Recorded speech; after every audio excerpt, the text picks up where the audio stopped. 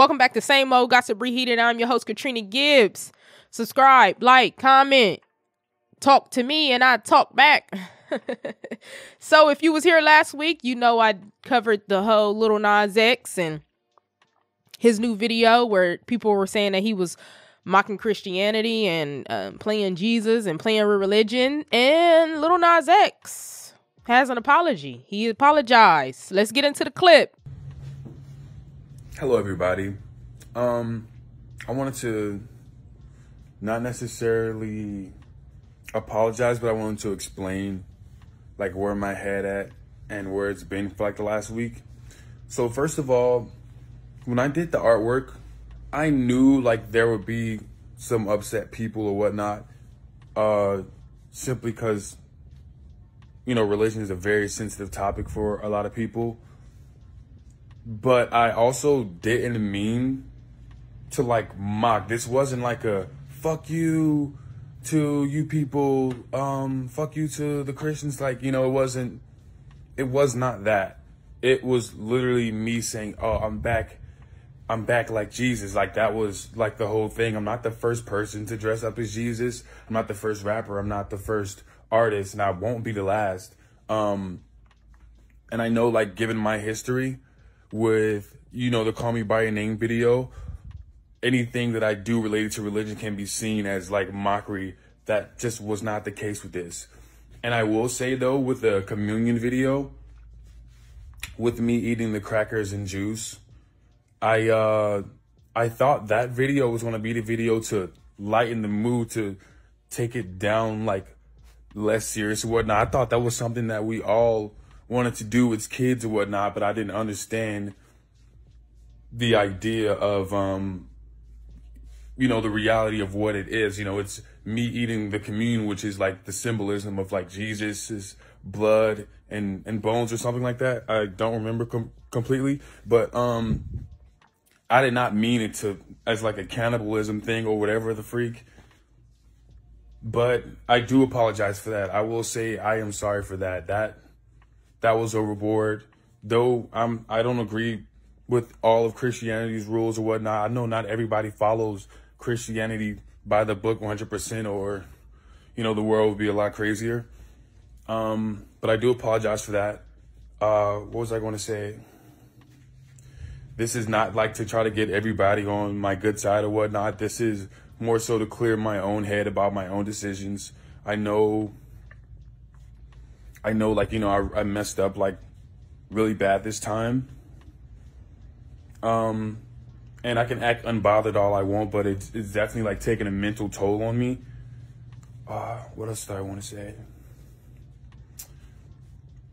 I know this is not going to be like an immediate, like swift, everybody like moves forward or whatnot, but I do want my Christian fans to know that I am not against you. I was put on this earth to, you know, bring people closer together and promote love, and like that's who I am. I'm not like some evil demon guy trying to destroy everybody's values and stuff like that. That's not me. What else was I going to say? Yeah, and also with the video, there's no disrespect there. I thought me clearly not being on the side of the devil in that video was was like there was an understanding there that I'm not like trying to diss Christianity. What was I going to say? What else? This is not like something I wrote down or whatnot. This is something off the top of my head I'm trying to get out. Lastly, again, I hope sooner or later we can move forward, and I'm excited for the rest of this era and things I have planned. And hey, baby. Yeah, I mean, that's all I have to say for right now. I'm sending you guys love, sending my fans love. I'm sending the people who I hurt love. Yeah. Lil Nas X is good, right?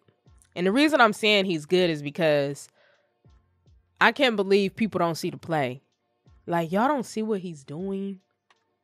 Hey there, trivia lovers. Get ready to embark on a journey through Black entertainment culture, sports, and fashion. Can you answer these questions that'll take you back in time? Question 1. In the world of music and entertainment, what's the name of Beyonce's first solo tour? It was the unforgettable Dangerously in Love tour. Question 2. In the realms of music and fashion, can you recall the song Tupac performed at the Versace fashion show?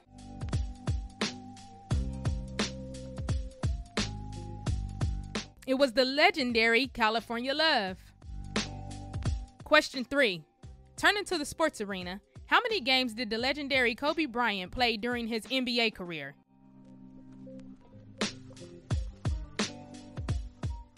It was an astounding 1,346 games. Question 4. In the world of cinema and family fun, what was the name of the amusement park in the movie Bebe's Kids?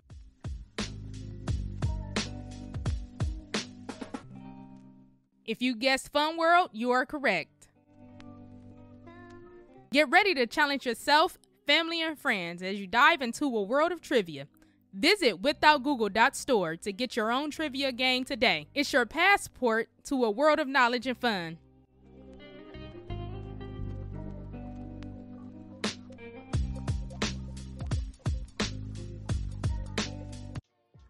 Okay.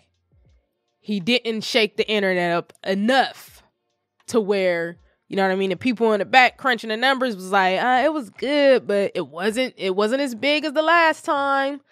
Get out there and say something else. So he has to come back and say, oh, I apologize. So now people got to go look all over again. And now they have to agree with him. And the reason they have to agree with him, because now they have to think, was I just against it because he's LGBT? Was I against it because I don't understand creativity? Now you there and he has your attention. So now everybody's going to come check out the apology. Everybody's going to go look at the video again.